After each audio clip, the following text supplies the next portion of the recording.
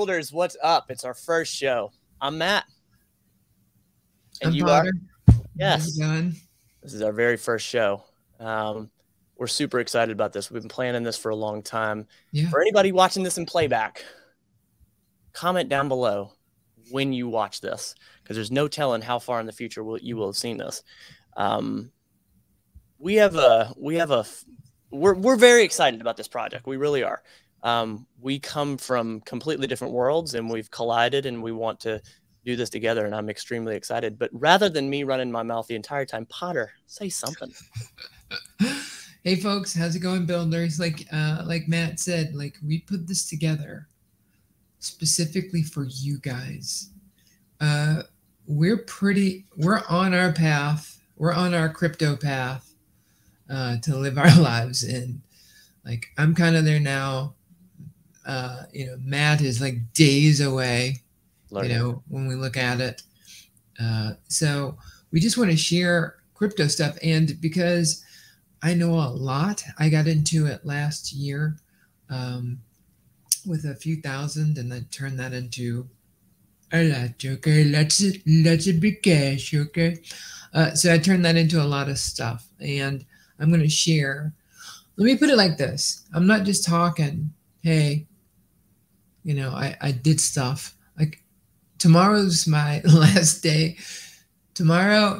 Friday's the last day I'm going to be working. So I'm retiring early. It sounds so clickbaity, but being on this side and knowing you and being able to watch that has been, it's real. It's real. It's incredible. It's real. It's crazy, and it's not for everybody. Like, there are people who should just invest in the brick and mortar, if you will, the Coinbase, the Gemini, the Exodus, exactly, R2. That's what they should do. But the stuff that we're going to be teaching, the stuff that you want to learn more about, Matt, we're going to help people get there. Yeah. It's sort of interesting how this has come about. Like Potter was saying, like she's much more well-versed in this. I'm optimistic about what cryptocurrency is, but I am very skeptical. I think I represent a majority of people that don't understand it, that don't trust it, that don't know it, that sort of come at it with a lens of like, what the hell is even happening with this? But I have a very, I think, a unique advantage. I've been a content creator for a long time, and I'm totally wanting to sort of document my learning. So my intention is to be optimistically skeptical, and, to ask Potter, like, what the hell is that? No, like, explain that, because there's so many people that are into crypto that when it comes to the content creation, I feel like it's extremely flashy. People lean on buzzwords, but there's not much practicality behind it, explanation about certain things, or maybe putting it into layman's terms. Maybe that's a better way to put it. So myself, being extremely uneducated, I've been since 2017, but very subsurface stuff. You're freezing sometimes, just to let you know when your hands start doing all that. All right. I got something for that. Hold.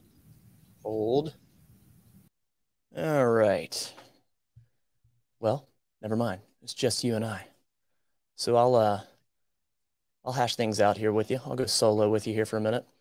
I've been in the crypto space since 2017, and very subsurface stuff. I learned Bitcoin, a bunch of the ones that you know about, Ethereum and whatnot. And I believe there's some place for it.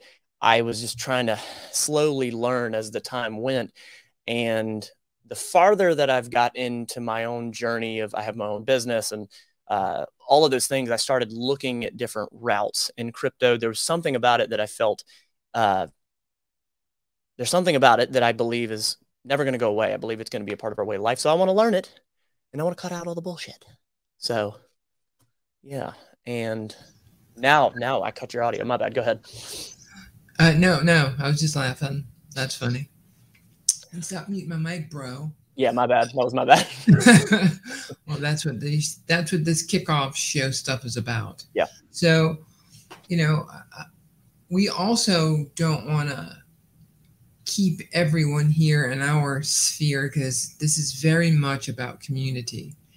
And, you know, we're going to share the people we watch to get our information. Literally go there.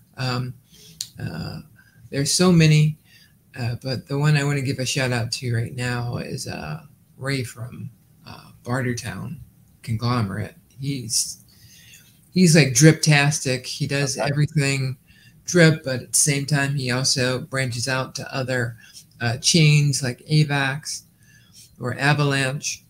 You know, for gaming, he's really talented. Wow, look how far this mic's. Look how far that camera sees. It sees that. Yeah, it does. It's a wide lens. Right. Oh, that's right. That's why you look so much better. That's right. I forgot about that. Yeah, you told me to get it. Yeah, that's right. She got some new equipment. She's looking fantastic. Yeah, that's why. Okay, there you go. I can literally see you better. Very nice. Very nice. Coolness. Yeah. So, like, let's just kind of go over some of the stuff that you're thinking about. Like, yeah, that works. Like I was saying. By the way, one sec. Yeah. I went to go get some delicious iced tea, and I was out. I was very disappointed to be having orange drink. Not what I wanted. I wanted iced tea. Why didn't you get the tea? I was out. Oh, you were out. I was like, you were out. Like, I thought you meant like you were about to pass. I'm confused. Got it. That makes more sense. I really need to get my water here in a minute. But, yeah. So, Potter came to me and she presented this, like, you know, let's do a show. And I was like, what the hell am I going to do with a show about crypto? I've been a content creator for a long, long time, but not in the crypto space, not even close to the crypto space. And if I'm being honest, there is in every industry, but especially right now in crypto, there is a bunch of cringe that is going around. However, I've seen a bunch of good that's going around, but I've seen a bunch of cringe going around in crypto. You mean like FUD?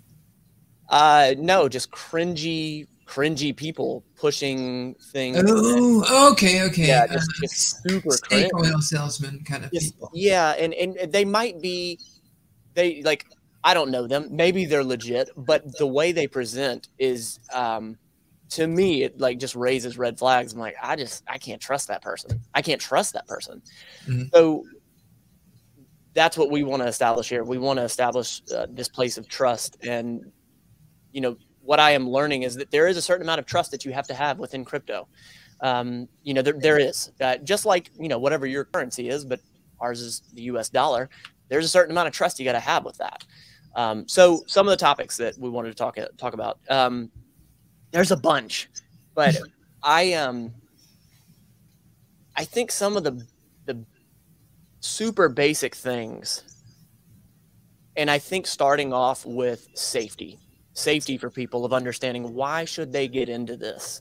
How is it really safe? How do I trust that? Because I've even asked that question of like, well, how do I really know? Sure, there's blockchain stuff, and some people know the basics of that and all that, but to an uneducated person, you're like, maybe it's just computer magic and they can click a button and take everything, you know? I mean, to the uneducated person, you know, I tip my cap to them because I understand where they're coming from. So from a security standpoint, safety standpoint, why is it that crypto is sort of the route? Why is this such a trending thing? Well, I mean, it's been going on for a decade, right? So people have tried to break it. People have tried to hack it. Some more inferior blockchains or protocols or dApps can get, you know, wrecked. But I don't know if there's a security reason why people are going towards crypto. No. So I'm not saying like, why should people stop investing in fiat or stocks or whatever and go to crypto? I didn't think you were saying that. Okay, got it. So no, what I'm saying is, why would someone say yes to crypto if they have a lot of fear around? If they have a lot of fear of like, I don't know where this money, I don't know what's going to happen, you know? No, don't come in. Like if that is your mentality, stay out. It's not for you. Yeah. Like if you think that you can take, grandma's life savings and, go for a sure bet in crypto, yeah, you're gonna wreck your grandma's savings, right? Yeah. The motto is it's come in with what you can afford to lose. Yep. And in crypto, because I started so low and now, let's just say it's six figures. It just happened. Like I started, I've got the spreadsheets to prove it. I was like $10, $20, then I would bring in maybe 500, that would go away. But I think that anyone who is worried about security, they need to stay out. It's not for you, but you can completely enjoy crypto by your, like I said, your brick and mortar. It's not brick and mortar. They don't have stores, yeah. But traditional money. No, Coinbase, CoinMarketCap. Okay. All right. Got it. Gemini, Exodus, Binance, US. Those are those are the main, very typical ones. That's what you're talking about. Yeah. Where you leave your crypto in the custody of somebody else. Got it. Got it. I buy it. You keep it for me. Okay. And I'm going to trust that should there be a run, that you'll still give me my stuff. A run meaning an increase in value. No, a run like everybody's going, oh no, I need my money. I need my crypto asset. So they all rush the system. Does it have? That's literal documentation of my learning. And for somebody else, I never knew what a run was. Like, is that a Potter term? Is that a crypto term? I don't think so. But I think it's financial. What they would say, there's a run on banks. So yeah. Okay. All right. There's a run on banks. People go in. The bank's like, we don't have any money, and the federal government's like, and you don't have a bank anymore either. Yeah. Okay. Got it. So I like what you said just right then. My question to you is basically security. How do they know it's safe to get in and all that? And you're saying, if you distrust so much, if you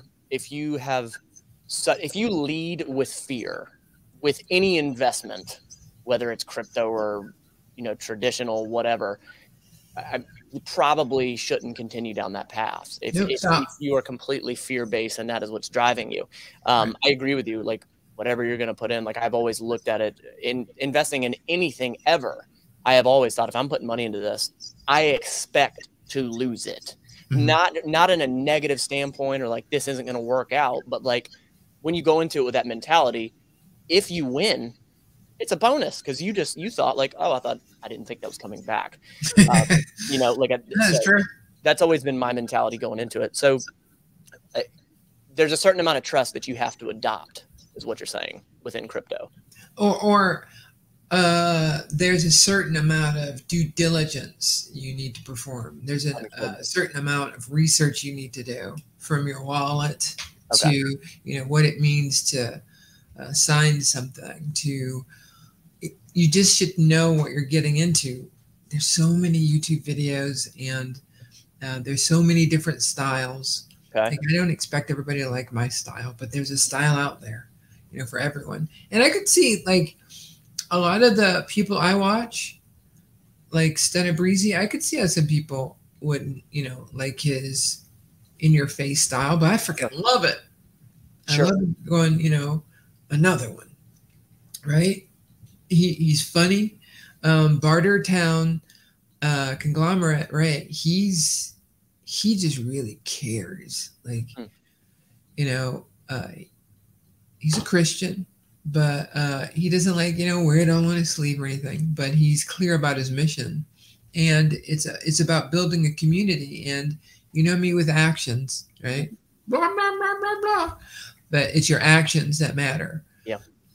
So I kind of jump back, to what we're talking about versus, the way that you should be when you come into the space. Mm-hmm. But the reason I went to them is because there's just so many personalities out there that can help you on your path. It's just which one is going to work for you. Speak to you. Yeah. Well, and so you hear people say that a lot, especially like in today's time, like make sure you do You hear people say what Make else? sure you do your research on crypto, on Sure, you do hear that. housing market, on whatever, which I agree. But I guess the question would be, where do you know you're getting credible information when it comes to crypto when you're doing your research? Because for a lot of people, doing your research is just Googling, which, how do you know if that's credible? Like, how do you know what you find? Yeah, you can't. Like it takes time for you to embed yourself in a community and understand that. You know, it's weird. Like this camera's so like I can see my no, that's my pajama bottom. I'm like, oh, oops. You can tighten the angle up a little bit, so it could be. Well, yeah, I'll do that next time. Okay, yeah, because I don't want to see all of that. Like my whole room. You're good. You're good. Like, what is well, that? And we'll get your room squared away as far as like lighting and all that. We'll get you square. You're good. Okay. It already looks so much better though. From the, oh really? Oh my gosh, without a doubt. Yeah. Oh cool. Seriously. Yeah. Seriously, it really does. It looks fantastic. So what you're saying is, like for you, when you were doing your research or going to find, you found communities that you believed in rather than you went on Google and was like, what is this crypto, or how do you learn this? Rather than that, like you actually found a community. Yeah, well, accidentally. Like when you first get in, you just imagine that everyone is like, we're all here together. We're all here to fight for something big and together. We're degens. You hear me? Degen. Yeah. The heck is that? Degenerates. Okay, degenerates. Okay, all right. Yeah, right. And that's right. Degenerate, you said, is like that's how most people are viewed in the crypto space. Right? Degenerates. Okay, all right, got it. Because they're the outsiders, right? They're the outsiders. They're the okay. Yep. Okay. So where was I? Degen. I cut you off at Degen. Yeah, but community, togetherness. We're gonna fight. So you find out that no, you're in with a bunch of good people, but with some really bad people. Okay. They will steal your money. They will steal your grandma's money. They will steal whatever it takes. From the people who are like, hey, I can't get connected to MetaMask. Let me change my ID to MetaMask help. Hi, if you just send me your key phrase, I'll fix that up for you. Okay.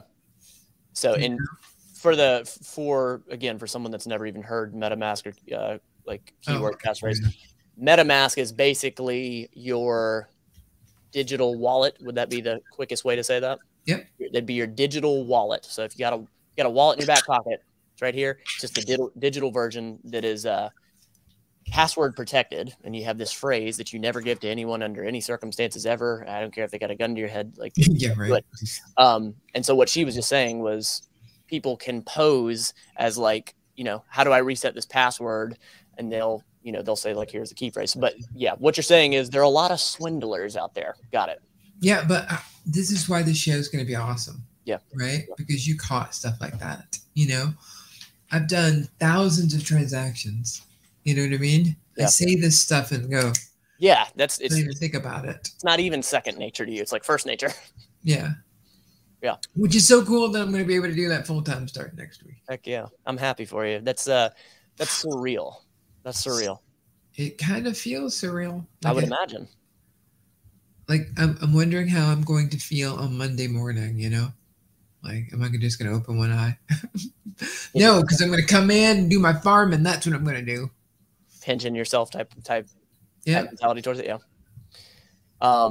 You just said farming, which is basically you working all of your crypto, like tending to it to make money and all that. Yeah. Yeah, it's just like your crops. And it's funny because it's just like gaming too, as a gamer who grinds, I've played one game for I think 3 or 4 years, and I've logged in literally every day. 3 or 4 years? Yeah. Really? I've logged in every day. This is what's going to be so interesting because of our demographics and our differences and like, that's what makes the world go around, right? But like how different, like what you just said hasn't even crossed my brain that anyone does that. Like you know, that someone's played a video game for 3 to 4 years for whatever reason. You know, like Yeah. that doesn't There's even thousands. I know people that are gamers and all that, so it's going to be really, really interesting. Really. Yeah, and that's why gamers are gonna like pick up on this stuff so easy. Yeah, that does make sense. That does make sense. But you know, after they get past the what's a fiat, you know, what's a bridge, and, yeah, you know, oh man, I got rugged. You know, after they get past that and they start to feel out like any game, they're gonna get comfortable. They're gonna be the best at it. Yeah. Like somebody's like, would you rather $5,000 on Ethereum or 10,000 of, let's just name a good token on, just name a decent blockchain with $5, you know, that are worth $5. I'll take the million for $5, right? Every time, you know, 5,000 Ethereum. Like I have stuff that is hostage. That's because and you're saying that because you understand how the crypto works, the taxes behind it. Is it in the mainstream? Has it, and that's why you're saying that? Oh, well, I'm kind of, let me give an example. Okay. So my Ethereum is held hostage because the gas is so high. So like, Ethereum being one of the main cryptocurrencies, right there next to Bitcoin. Gas fees basically means the fees that it costs to transact, to move that Ethereum places. It costs money to do that. Ethereum is known for having a very, very high gas fee. So go ahead. Yeah, it's literally become a blockchain for the rich. Damn. Right? Okay. All right. And so I have $135 of it. No, that's not on there. I've got, well, that was 135, not 57. I got $57 over there. I've got 600. No, I've got 50. I've just got like $120 over there. It costs $120 in gas just to move one of them. Seriously? Yeah, it's horrible. Wow. Like they're hostage on that chain. There are so many people who can't get their stuff out. Okay. So you literally mean it's hostage because if you move it, sure, you'll be able to pull profit or whatever. No, I won't be able to pull profit. Because you have to pay so much gas fees. The gas fees, it's like, I tell people that it's like, hey, mommy, can I go to the ice cream store? Well, you know, ice cream is only $1, but I have to pay the person $25 to get your $1 ice cream. Yeah, it's if you want to go get ice cream, it's going to cost you ice cream to get ice cream. Yeah, 25 times more than the ice cream itself. Yeah, that's actually a really good that's a good translation there. I want to go get ice cream. All right, you got to give me some ice cream to go get it. I don't have any ice cream. Yeah, that's a good comparison. Give me 25. I'll tell you what, just give me 25 cones, I'll give you a cone. What? Yeah, no. So let's speak real quick to I was sort of hinting around this in the beginning, but I like where it went, but let me circle back around to it. That let's say someone is optimistic. They want to learn about it. Hopium. Who? Hopium. The heck is that? Like you have hope. Okay. It's like you hopium. Oh. You know, is that so you guys are going to learn that there's a lot of Potter words and crypto words. Was that a Potter word or was that a crypto word? That's I've heard that before. I did not come up with that. Okay, that's crypto. Allegedly. Okay, I was going to say, yeah. I probably need to come up with like a little button for every time it's a question of is it a Potter word or is it a crypto word? So it's like, yeah, is it Potter word or a Potter word or a crypto word? So, I wish you guys could hear this kind of stuff. Yeah. Like you guys can't hear my sound effects. I got great sound effects. Oh, no. I think I accidentally muted both of us on accident. Do it again. I think so it's not playing within. It's playing through your board. Yeah. Okay. Playing through your board. Yeah. Okay. Yeah. Well, you know, that might work actually because I don't want it to be like overbearing. True. So what I was saying was for somebody that's optimistic, for somebody that's willing to learn, somebody that's, somewhat skeptical, but wants to learn. Because for me, the big question was, what is the security behind this? And I think a lot of people don't understand the wallet, the key, the key phrases, like That's right.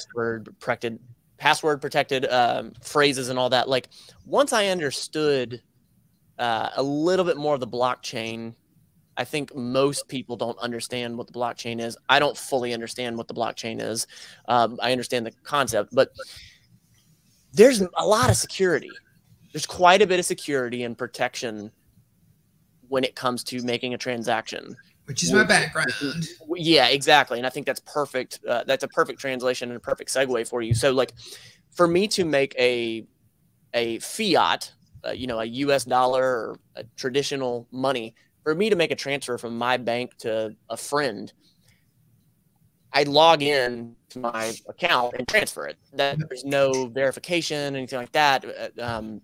Crypto. They already know who you are, though. True. They know you. They have your social security number, all that stuff. But crypto, there's so much verification. For the layman, the two-step verification, there's a crap load of that, which is a great thing. There's a lot of fail safes, and that's fantastic. So I guess, speaking to the security aspect, how good is that? Or, well, there are people who can go around it. Like, you don't have to be secure. You can go to some site your friend knows that somebody got Bitcoin off of. Like, there are ways to not be recognized. I mean, the criminal element is okay. So you're saying coming into the space, you have the ability to be completely anonymous. Yeah, you have, but like, for me, but it's not safe. It's like, why would you do that? Like, I want them to know how much taxes I'm paying. You mean, I want to be like as transparent as possible. You mean like the government and stuff like that? Yeah. Understood. And I'm the same way. Yeah, everything that you do, that was the weirdest thing about blockchain, is that everything you do is exposed. So, the FUD that you hear on television. We have our first person watching. Yeah, that person's been there for a while. I missed it, and I feel like a jerk. So, welcome. That's really cool. I just pretended like oh no, I feel like fell asleep. I wish. I knew that. I wish. What does VUR FYI mean? That's a good question. I'm questioning if that's spam. Okay. If it's not spam, no offense, but let me know you're not spam. Appreciate you stopping by.